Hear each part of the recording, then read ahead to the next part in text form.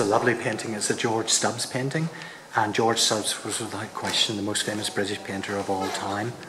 And this is his last great masterpiece, painted when he was about 69 years of age. And it shows Hamiltonian racing at Newmarket. And in those days, they didn't race 30, 40 horses together as they do today, just one horse against the other. And he was racing Mr. Crookston's horse called Diamond, and he won his race by half a neck, just to no more, and he was commissioned to carry out this lovely portrait that you see in front of you. Yeah, well, that's interesting, and I'm told that he won all his races but one.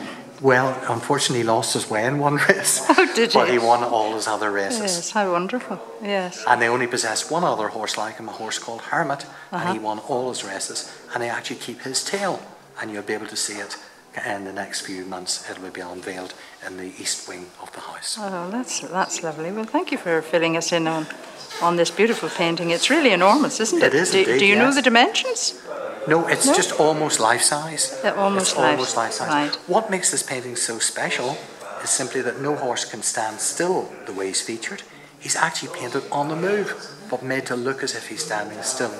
And the reason for that, to show off the lovely muscle definition of the horse, the free-flowing movement of the animal. In essence, that's what the painting is all about, yes. The free-flowing movement of the animal. It's called the rubbing down of Hamiltonian.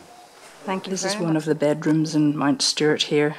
Beautiful 4-poster bed. There's the canopy above. Everything has been restored to the 1920s, what it was like in the 1920s. And then we have this end of the room here with a fireplace in it. And a wash hand basin. Oh my goodness, how grand.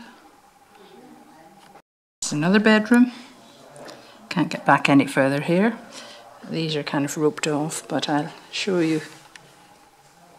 And there's another fireplace, a little sitting room, lovely desk, and in the corner here, the wardrobe.